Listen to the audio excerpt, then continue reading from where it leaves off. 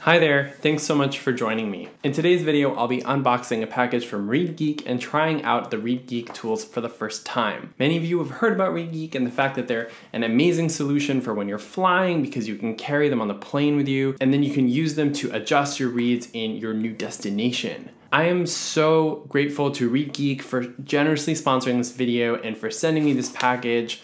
Please check out their website, which I will link in the description below. To those of you who don't know me, hi, I'm Ron, and I post oboe videos every week. I want to encourage you to like this video and to subscribe to my channel for more oboe content and so you don't miss any of my new videos. Thank you so much. I'm also on Instagram at oboron.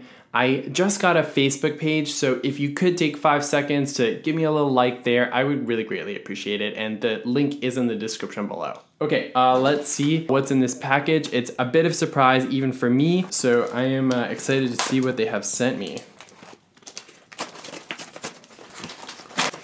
Awesome. All right. So they've sent me a little article that is reprinted that was from the Downbeat magazine. And yeah, it's a jazz and blues kind of magazine. And this is just like a great little description about what the ReedGeek is and what it's used for. Improving reads and pressure regulation, cane density and read strengths. So yeah, this is really interesting. It is more specifically about single reads, which is fine. And I'm gonna see how I can apply it today to double reads. One of the things that I wanna try to do today is actually to scrape a read from start to finish on the ReedGeek. I don't know if that's possible, but I'm gonna try it. So, maybe you can laugh at my failure later. Okay, so they've sent me 2 different ReedGeeks. This one is called the Bullet, and this is the DoubleGeek Gen 2 full kit. So I'll start with the DoubleGeek. This is aimed at double read players. And it's the full kit, which is very exciting. Okay, thank you for your purchase of the DoubleGeek. The DoubleGeek focuses on the specific needs of the double read player, but is useful for all. It's very interesting. It's got like a whole bunch of different parts of it that you can use to scrape.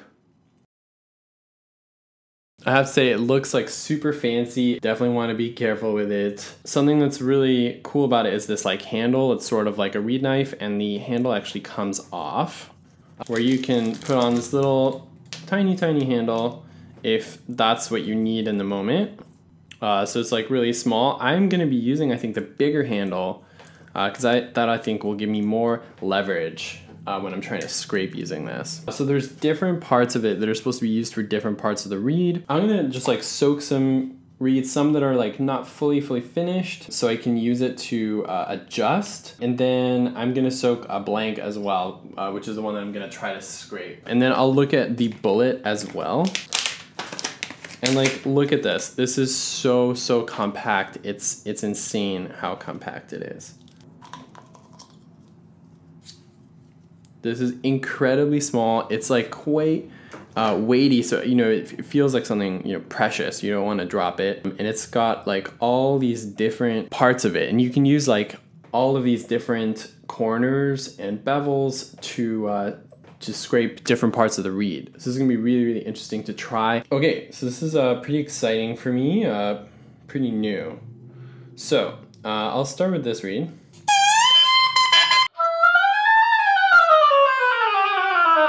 So what I notice is the reed is a little bit wild, and I want to tame it down a little bit. So what I would want to scrape normally is just a little bit on the sides of the tip, the sides of the heart, and just to calm the reed down a bit. So we'll see how that goes.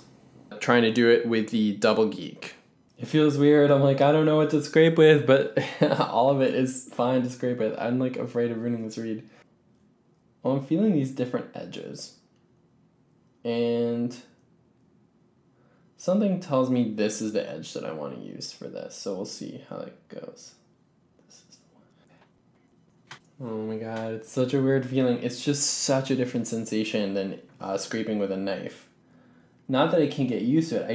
I do see that cane is coming off well, so that's very promising to me. It just is a very new sensation. Yeah, it's like, it comes off great.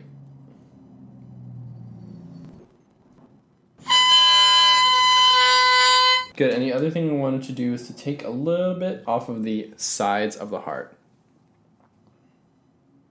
So apparently this should be really easy to do. Oh yeah, and it definitely is. Like I can scrape right till the very edge of this.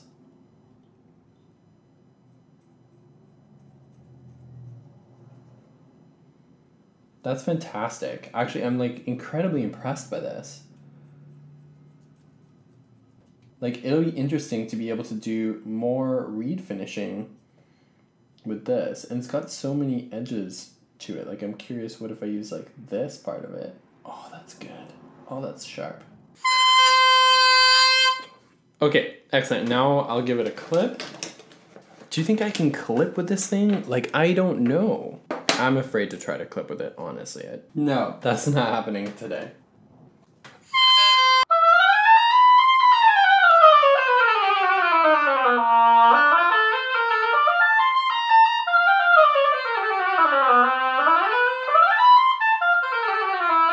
You know what, I'm gonna go a little further with this reed. I'm gonna just go a bit further and I'm gonna see if I can use this part, because that part fell. Ah, no! Don't make the same mistake I did. So maybe don't use this part for the tip of the reed. As sharp as it felt on the other part, I don't think it was not the look. I'm back to using the boring side of it. Okay, here's my advice when you lose a piece of the tip. It's not the end of the world, okay? Like, there's plenty of reeds that, you know, are missing a little corner. There's worse things. There's worse things. Like, it's probably not going to be a concerto reed or something like that, but it definitely can still be a good practice reed. I'm definitely getting more used to using this to scrape.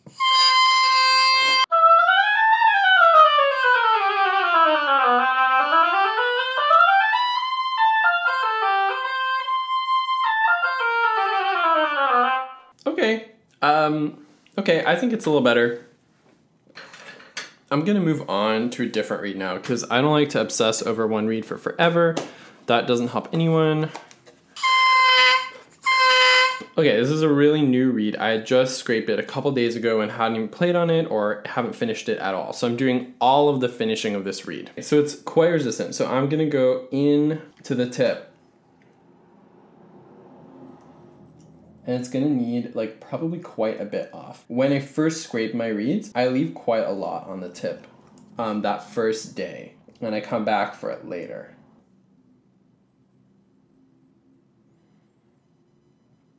So I wanna get a lot off the tip, especially the sides of the tip. I wanna get the reed to vibrate well. Okay, so that tip already looks much better to me, and now let's go on this side.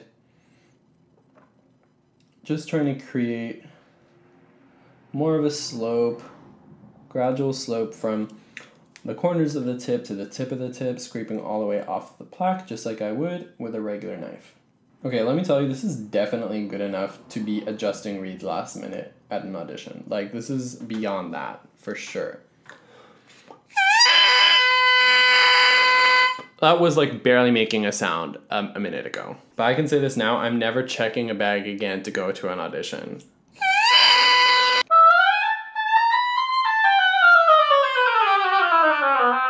Yeah, I can still go a bit further, but it's so in the right direction. I love that. Okay, I'm gonna shift gears and try to use the bullet, which is so tiny, but it seems to have a lot of similar edges. Like if I'm looking at it, it's got these similar bevels and on top. So it seems to be basically like kind of a mini version of the DoubleGeek. Yeah, and it works like just as well. It's so sharp.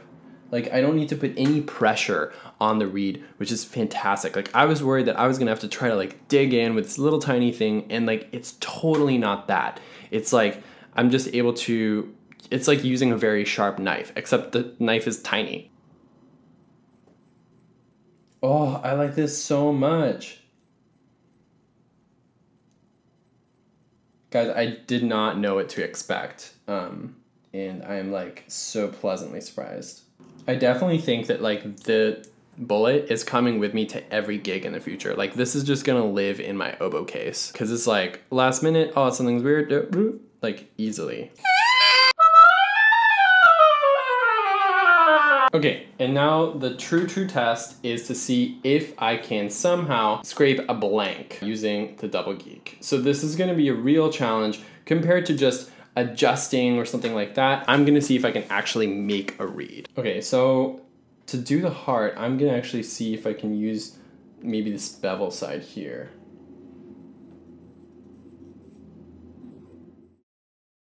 I feel pretty good about the heart. Now it's time to put in the back. Okay, so the back is not exactly the same as what I would expect using a knife. The difference, of course, is the DoubleGeek has no burrs on it. So the way that it's interacting with the cane is going to be a little bit different than what I'm used to with a knife. Overall, I'm not at all hopeless. So now I'm gonna put in the tip. Yeah, I don't know if I'm like super hopeful. I think the hard thing for me is really getting a ton of definition, which I could get with a very sharp knife. That seems to be a little bit difficult to get with a DoubleGeek. This is interesting. I'm holding the reed in a way that I've never held it before.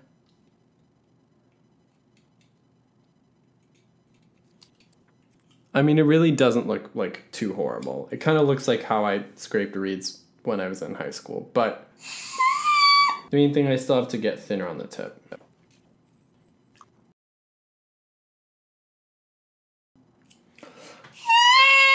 Okay, so this is kind of what my reed looks like now, and I'm just gonna try it for you. It's not like this is gonna be this like perfect reed or anything like that.